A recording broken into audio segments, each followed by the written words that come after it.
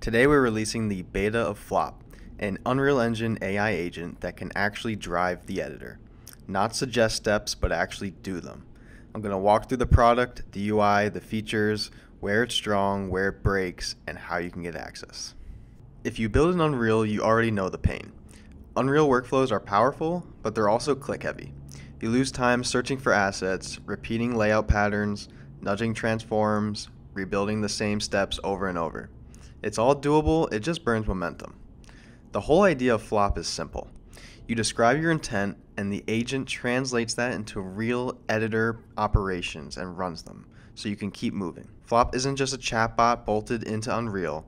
This isn't a plugin that chats. It's an agent built around callable tools exposed by the plugin, and the UI shows you exactly what it tried so you can trust it, debug it, and understand what actually happened. So just to be clear, this is a beta version. It will not do everything. It will sometimes misunderstand vague prompts. It will sometimes hit tool errors. But it's not the kind of beta where it fails and you're stuck. When something breaks, it retries, adjusts, and a lot of time it gets it on the second or third attempt. The way to use it is give it constraints, attach context when you can, and treat big tasks as a sequence of smaller steps. If you do that, it's already extremely useful. So if you're expecting it will do everything in the world for you at this moment, I would hold off on those expectations for this beta, as we need to first just get some valuable data and feedback on the flow for the tools that it has now. And I will be frank, this was and still is a very complicated problem to solve with building a full functional AI agent around the entire engine. We are also exploring bringing on some experienced Unreal developers to help build this agent with us, so if you're interested in that, please send us an email with your information and why you're interested in helping out. Alright, let's jump into showcasing the product and the features. First, I'm just going to run through the product flow like a normal user. You hit the FlopAI website, go to the Unreal Agent page, then you'll hit the sign up button, fill out the information and accept the terms of service. You'll get a confirmation email that you can click to confirm your account, and once you've confirmed your account, you're back in the website and you'll land on the agent landing page logged in. You'll see a few things here. First, you'll see a pending access button to launch the agent. If you're a second Prestige Patreon member or above, you can get in right now for the beta. That's the guaranteed path. If you're a free member, we're letting people in based on availability and join date as we scale. So make sure to sign up on Patreon here if you want to get access now. And we're giving out a bunch of credits to people during the beta because we want you to actually use it. The whole point is try real stuff, hit edge cases, tell us what broke, tell us what you wish it could do. And also, once you've logged into the website, you should see this plugin download banner. You can grab the plugin either directly through the site or through the Google Drive link, whichever is easier for you. You need this plugin because that's what the AI agent actually talks to in Unreal Engine. After you download it, follow these setup steps, do as you normally would with a zip folder, extract it, take the FlopAI folder and drop it into your project plugin folder on your machine. Also, make sure you're running Unreal Engine 5.7.1. That's the version that's required for the plugin to work properly. And one last thing, I highly recommend you make a backup of your project before you use this agent. It's a beta and it can go off the rails sometimes, so don't run it on the only copy of something that's important to you. Use a backup or version control so you can always roll back. Now once you've been given access, you'll hit this Launch Agent button, and now you're in the Command Center. On the left, you've got the main panels. Stuff like your tool timeline history, use cases for the agent, feature info, and settings. I'll show each of those in a second, but the big idea is this isn't just a chat, you have visibility into what's happening. In the chat area, you've got a few core controls. You have Ask versus Agent mode. Ask is for guidance, Agent is for execution. You've got the model selector, you've got your credits and your usage, and tools for adding context like selected actors or selected assets. There's also stuff like image input and voice input, depending on how you want to work. And then the most important part, when Flop runs, you can literally watch the tool calls and execution in real time. So if something goes wrong, it's not a black box. You can see exactly where it failed and what it tried next. Okay, so once you've got the plugin installed in your project and you've got the project open and you're already signed in on the website, the next step is signing in inside the Unreal Editor 2. That's what links your website session to your actual Unreal Engine connection.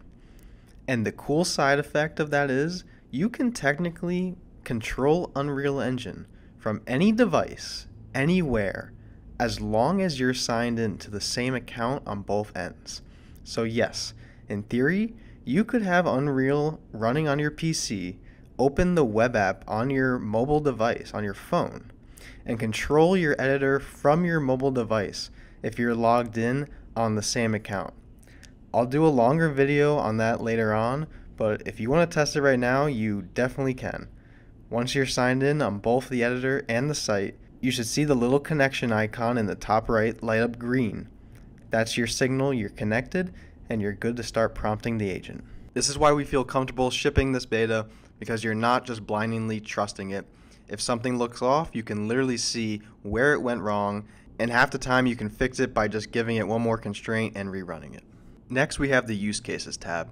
This is basically so you don't have to guess how to prompt this thing. The biggest difference between a bad and a good run is usually just, did you give it enough constraints and did you give it context? And then we have the Feature Info tab, where I'm actually laying out all the tools and product features in detail, like the ask versus the agent mode, model selections, credit usage, image input, voice input, selected actors, and basically all the stuff you'll want to know before you start running the bigger task. It's there so you can look at the UI and not be like, wait, what does this button do? You can take a look at it, understand what each feature is meant for, and then immediately use it the right way. Now that you've seen the UI, I'm going to start running a few examples to show what it actually looks like using Flop. And I'm going to keep the timeline open so you can see what's happening behind the scenes. When it comes to the simple things and working with primitive shapes, the model is excellent. It can build together structures exactly how you want it. Once again, you need to make sure you're being clear and concise with your prompts. One thing we've added to help remove the ambiguity from your prompts is the clarification questions tool. You can see in the video the yellow questions that get returned before sending your request off to the agent. The clarification tool asks you questions that would help specify and clarify your prompts for the model to understand better. You also get quick answers back from the clarification tool, so you don't have to type things out. And honestly, I'd love for you to try pushing it a bit today, build something more complex with shapes. That's one of the best places to see the agent's strengths right now. But also don't feel like you have to live with the primitives. You can absolutely ask it to work with any of your real assets directly out of your content browser. It's really good at figuring out what you have just by giving it a name or a folder to look into and then building something out of it. If you want better results, this is where attaching context helps too. Selected assets, selected actors, screenshots, anything that removes guessing. And I know we're going to get a ton of blueprint questions, so just to address it, yes, you can do blueprint related work in this beta. You can create blueprints from assets, add variables and functions, and do general in-editor blueprint manipulation. It's not as built out yet as we would like to, but for the common blueprint workflows, it can save you some time creating variables and functions and other things like that. If you want a full breakdown of what's supported and the best ways to prompt it, check out the use cases and the FAQ sections on the site. That's where we keep the most up-to-date examples and guidance as the beta evolves. While it's running, here's what I want you to pay attention to. How quickly it gets into action once it understands the request. How it uses context when I attach selected actors or assets versus when I don't. And how it behaves when something fails. Does it recover? Does it retry? Does it fix the call? And when you try this, please use the feedback tab. Seriously, even if it's small, if you hit a bug or something feels off, drop it in here with what you ask it to do, what happened instead, and any other additional information that you can provide us to help debug the situation. Alright, and that's the beta. Just to repeat the important parts, once again, this is a beta. It's powerful, but it's not perfect yet. It will hit errors sometimes, but it's going to retry, and a lot of times it'll land it on the second or third attempt, so be patient with it. And once again, if you want access, you can go to the floparam.com website right now and sign up so you're on the list. And if you want guaranteed access to the beta, join the Patreon at the second prestige or above. That's the fastest path to get in. And once you're in, use it hard. Try to break it, send feedback through the feedback tab.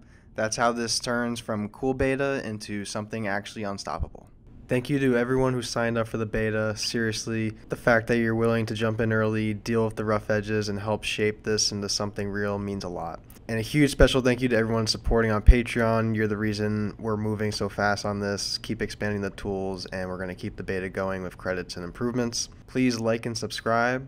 And special thank you to our higher tier Patreons, Chester, Bryant, Ewan, Cassidy, Hyperlord, and Avery.